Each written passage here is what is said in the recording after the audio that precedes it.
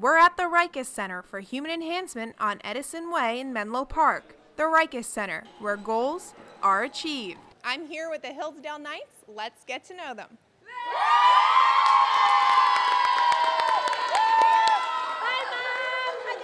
Adasia Cotton, it was back and forth all game, but you guys pulled out the 5-point win. What's it like playing in such an important league game and have it come down to the wire like that?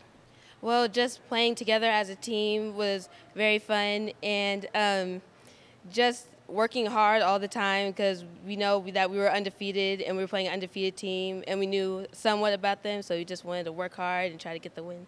And what a defensive show you guys put on. Held Carlmont to 38 points. They've been averaging over 55 a game. What was the defensive game plan? The defensive game plan was just to stop number 11 so she wouldn't get her most average points was like 20 points. So we tried to keep her under, and just rotating well on defense was how we stopped them. And we talked about the defense. Now moving to the offensive side, Kara Ronberg, you led the team with 12 points in scoring. What was working for you? Mostly my driving on offense. I finished, luckily. There's some that I missed, but mostly transition from around the team. It wasn't just me.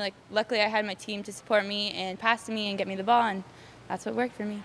What a difference a year makes. Last year, you guys only had 2 league wins the entire year, already have 5. What do you think has contributed to this turnaround? It's a team. I mean, we're such a talented team. Anyone could come in for anyone on this team, and just so lucky to be on a team like this where we can say anyone's contributed as much as anyone else, and I think we're really lucky to have a team like this year.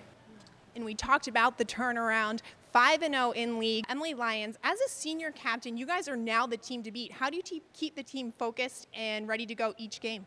Each game we just come ready to work, and each practice we take it like a new practice, and we look for the next game. We don't look 3 games ahead.